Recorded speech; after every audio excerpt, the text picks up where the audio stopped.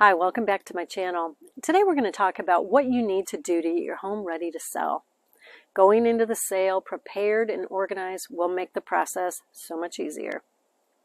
Hi, I'm Realtor Trish Nystrom here in beautiful Gainesville, Florida. And as always, my sidekick Bubbles. I get asked all the time, how can we make the process of selling easier? Well, I'm going to give you several hints and tips to do just that.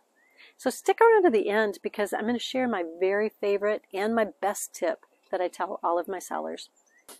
Number one, maximize your space and declutter. You're going to have to pack up all your stuff anyway, so why not start now? This is a great time to donate to charity, to those grown children, or to face it, you got to trash some stuff. Mark your boxes well, take them to a storage unit. Don't just pile the boxes in the garage because buyers are going to want to see your garage too. Number two, consider getting a home inspection before you list your house and do some of those pesky little repairs that you might have been meaning to for a few years now. Fix the leaky faucet in the bathroom, the torn screen from the dog going through it, and tighten up that loose handrail on the staircase. Getting the HVAC serviced and make sure that the water heater is working correctly. Those are great projects to tackle right away too. Number three, update your lighting. Remember, bright and light is best. Dark rooms tend to turn off buyers, so let the light come in. Open up the blinds, turn on some lights, make sure your fixtures are working properly. Update any broken ones and maybe consider adding some outside lights as well. Number four, update paint with neutral colors. Cover outdated or bold or unusual colors, but keep the choices neutral to appeal to the most buyers. Light gray, light beige, always safe choices. Number five, clean goes a long way. Scrub down that front porch and the front door, giving your buyers a clean entryway and make that good impression. Do you need to maybe paint your front door with a fresh coat of paint? A nice color pop on the door and some flowers to the side make a nice look and give the buyer a great feel right from the start.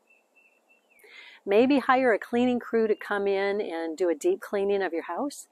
Things like dirty ovens, dirty baseboards, dirty air returns, and ceiling fans, my biggest pet peeves.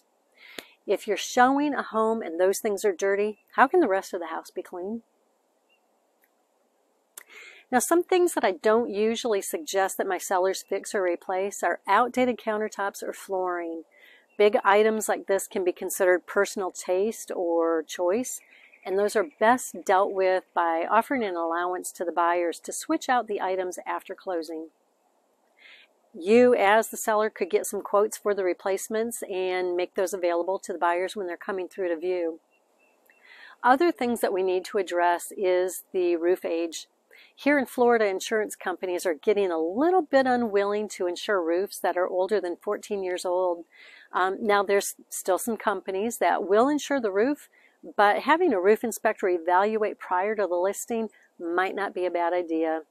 And it could help set things up for a smoother transaction. Now, the most important tip that I can share with you as a seller is this.